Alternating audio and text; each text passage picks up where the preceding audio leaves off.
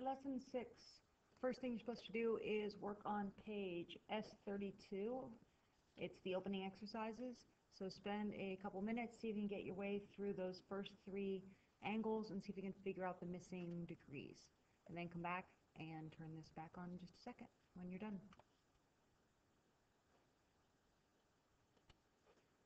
Okay, and the first one, hopefully you know something about angles. And ideally, from the other day, you know that these are vertical angles. So if this is 36 degrees over here, then this one over here also has to be 36 degrees. And why do we know this? Because they are vertical angles.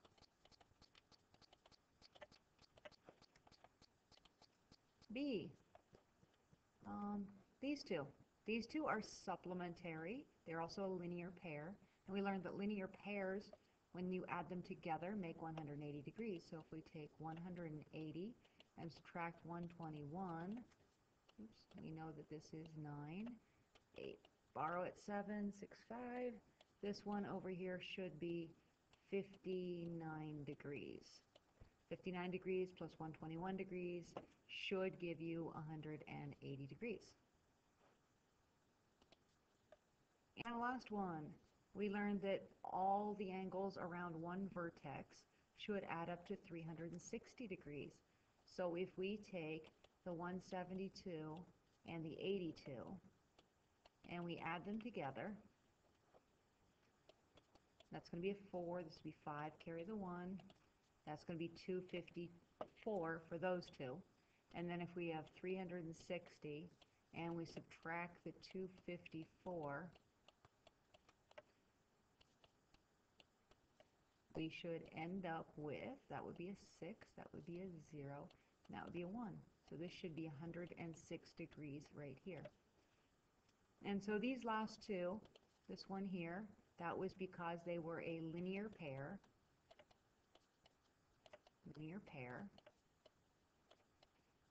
And you need to get used to justifying why we're allowed to do this. And linear pairs, their sum, when you add the two together, so one plus the other, is equal to 180 degrees. And on this one, these are the circle ones, which we said was this one, angles at a point sum to 360. Remember this from the other day. So this is angles around a point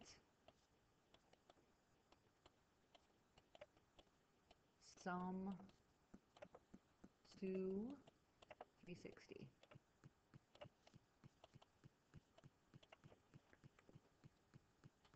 Okay, so into the lesson here.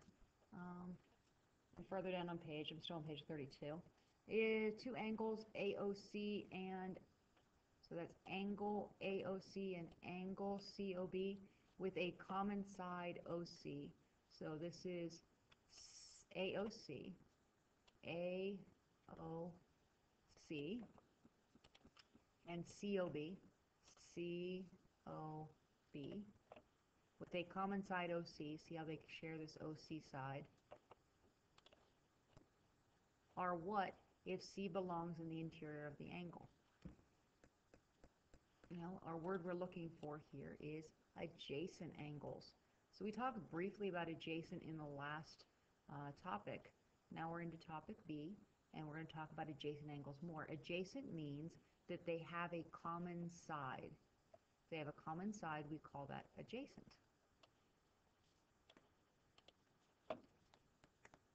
Okay, so the sum of the angles on a straight line is 180 degrees, and two such angles are called a linear pair.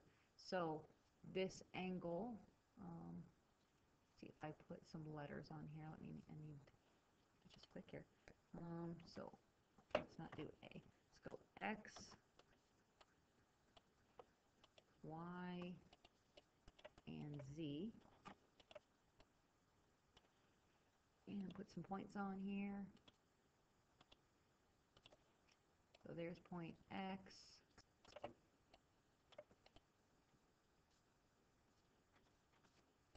there's point Y, and there's point Z, and I guess I need a W. And I'll move this out of the way. So XWY would be one angle, and YWZ would be another angle, and those angles, the ones I'm talking about, are this one, this XWY, and the YWZ, so the two red ones from here all the way over to there, and from that one over to there. Those are called a linear pair because they make up this line. You don't have three angles put together to call a linear pair because pair means two. So forms a line and two angles. Now we can still say that these three angles added together is 180, or we can say this angle XWY plus YWZ makes 180 degrees. So two angles are supplementary if the sum of their measures is 180, and two angles are complementary if the sum of their measures is 90. Okay, so again, some background knowledge, stuff that you probably already know that we just need to review a little bit. Okay, describing angles as supplementary or complementary refers only to their measures of their angles. So on here, I could have two angles, one over here and one over here, and if this first angle plus this second angle equals 180, they're still supplementary. Likewise, I could have an angle here and another angle over here, and if these two angles added together to give me 90, then they would be complementary. So say this one is 47 degrees, then this one would have to be 43 degrees. And if that's 47 and this is 43, then they are complementary. If this one is 120 and this one over here is 60, then they are supplementary. They do not have to be adjacent next to each other. They don't have to share a vertex or anything. As long as their angle measurements add to 180, it's supplementary. And as long as their angle measurements add to 90, they are complementary. So let's go through a couple of examples here. Find the measure of angle DCE. So let's make sure we know where DCE is. So D over to C and back to E. We're talking about that angle right here. And we're given this measure of this angle here is 72 degrees, which the graphic's a little hard to read. I've pulled it out of your workbook, but it's kind of blurry on the numbers. This little box right here, you guys already know this little box means that this one is 90 degrees. And you know that these three together, since they form this line, have to be 180 degrees. So from here all the way around to there is 180 degrees. Which means if I take and subtract these two off from this 180, I should get this angle right here. So if I take 180 and I subtract 90, that's the easy math. That's going to give me 90. And if I then subtract this 72, that's going to give me 18. So this measure right here should be 18 degrees.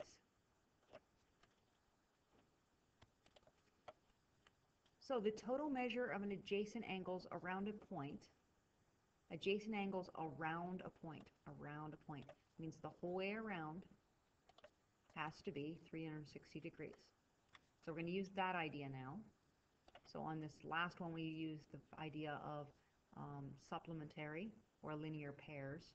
And this one, we're going to use the idea of around a adjacent angles around a point. Okay, so that's 360 degrees.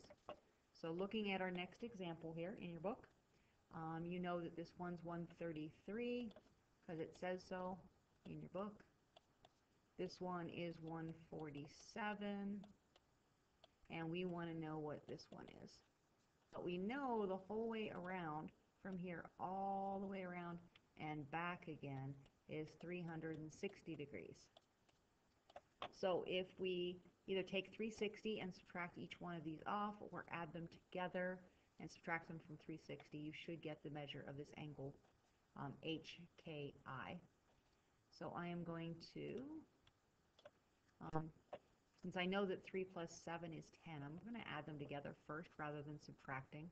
So 133 and 147 added together, 0 down, carry the 1, 8 down, carry the 1, and that is 380. I didn't need to carry the 1, never mind, hold on, get rid of that 1 right there, carry that 1. So this is this is just 8, no carry the 1, this should be a 2, that's better. So then if I take the 360 and I subtract off the 280, we should end up with that angle that we're looking for. So that's a 0. Borrow from the 3, make that into a 16, so that's an 8. So this measure should be 80 degrees. So our answer here would be 80 degrees for HKI, the measure of that angle.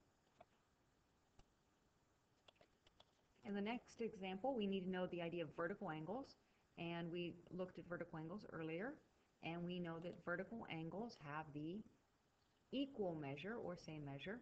Two angles are vertical if their sides form opposite rays. Basically, you have to have two lines that cross in order to have vertical angles. Okay, so these are vertical angles, and those are not vertical angles. This angle right here is not a vertical angle with that one over here because they don't form lines that cross each other. These are just a bunch of rays that come together. Yes, they join at a vertex, but they are not vertical angles. So make sure you actually do have vertical angles, and again, vertical angles are formed by two lines that cross. So this one here and that one over there are vertical, or you could look at that one up here with this one down here as being vertical. Okay, and you have to have two lines that cross in order to have vertical.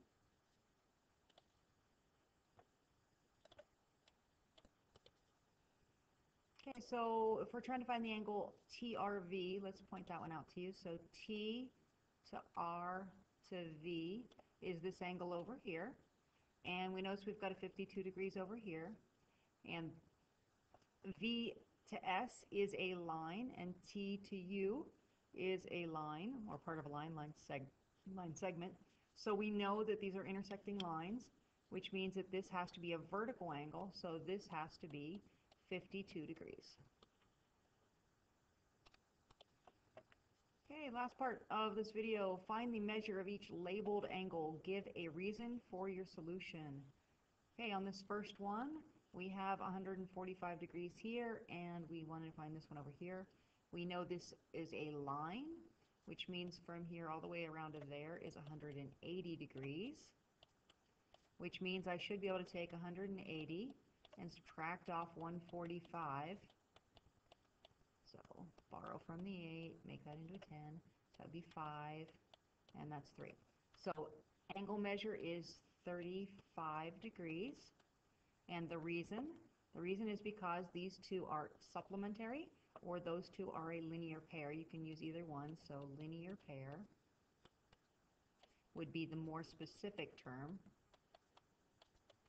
but linear pairs are supplementary, so you could say that also. So reason linear pair. Okay, the next picture, we've got this one here. Find the measure and give the reason. So 40 and C would be vertical angles, so this has to be 40 over here. So I'm going to fill the 40 in down here. And that is because of vertical angles.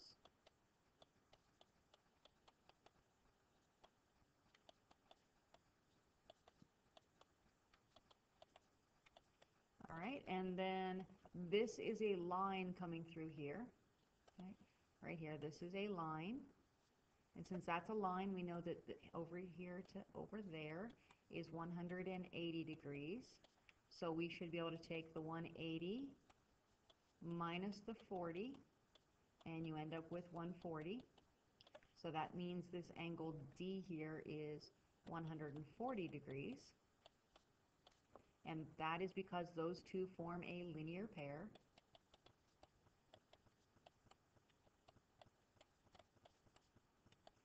And then the last angle, this angle B, you could do one of two things.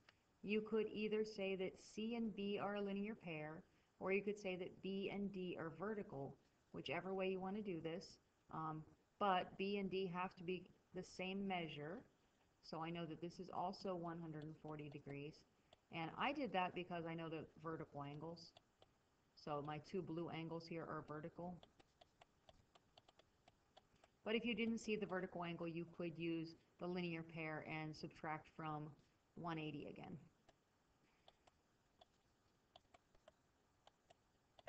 Okay, and this last picture, we want to find the measure of E. E is from this line all the way around back to here. And so we know that all the way around, from here all the way to there, is 360.